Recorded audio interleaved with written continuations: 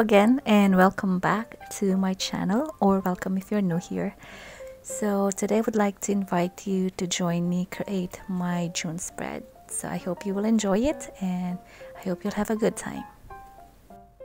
So first I create the grid for my monthly calendar and then pick a stencil to use for my days of the week. And then here are the pens that I'm going to use for this month's theme.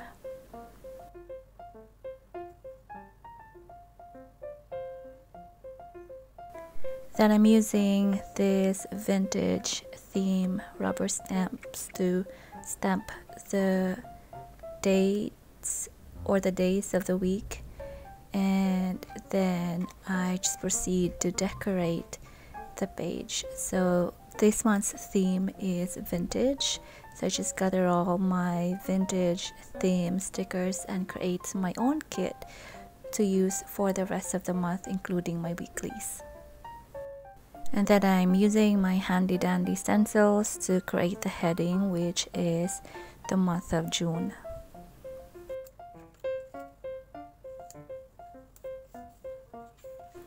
The next spread that we are going to create is my gratitude page. This is one of the most important spreads in my bullet journal or my creative journal, because I try my best to list all the things that I'm grateful for every day, and that's very important.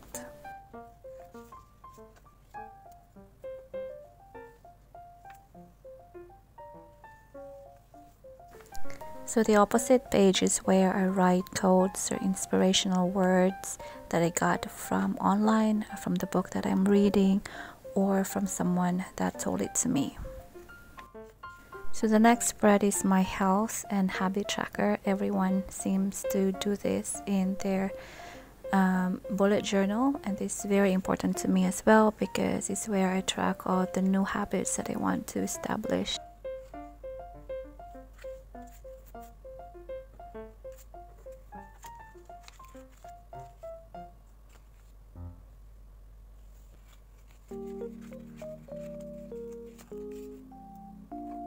This is actually the first time in a long while that I sit down and give a lot of time dedicated to creating my spreads for this month, but I'm enjoying it and I miss doing it. So I hope I'm gonna do this, like more of this in the future.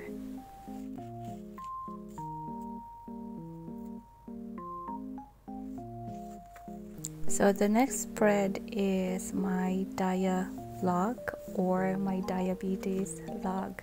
So this is where I track my blood sugar level, and then my blood pressure, and then the food that I eat during the day.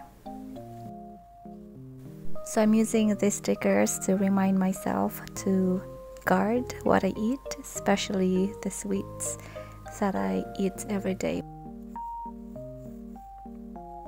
Well, I don't really eat sweets anymore, but I just want to put it there to remind me to be careful and be cautious of what I put inside my body every day.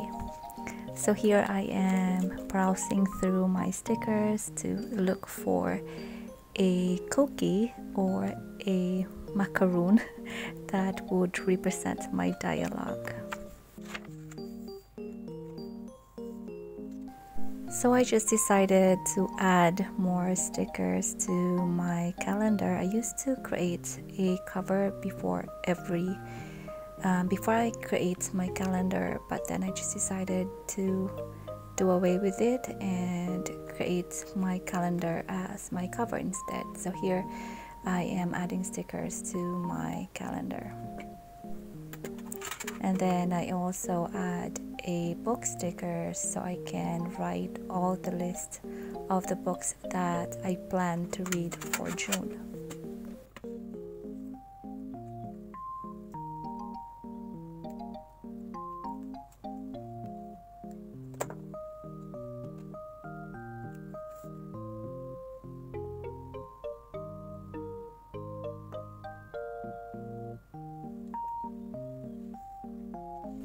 I also include a color code blood glucose level every day which is my fasting sugar. So green is the ideal level or the ideal range. Orange is in the middle, and the red one is what I have to avoid as much as possible.